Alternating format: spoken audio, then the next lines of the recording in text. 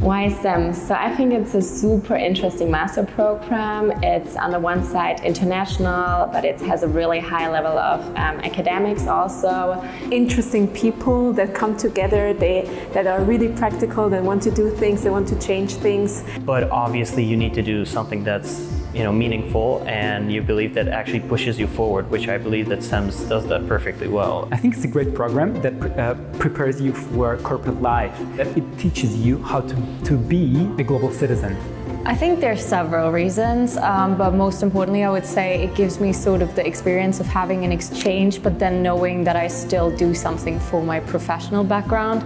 When I read about the GSB and its reputation, it was just an obvious choice, I would say. And the professors we have here are frankly world class. I believe the professors, so far from my experience here, the professors have been excellent. In every single class that I've had, they've blown me away with the amount that they have known, with the amount that they were prepared. These were some of the best professors I've ever had in my life.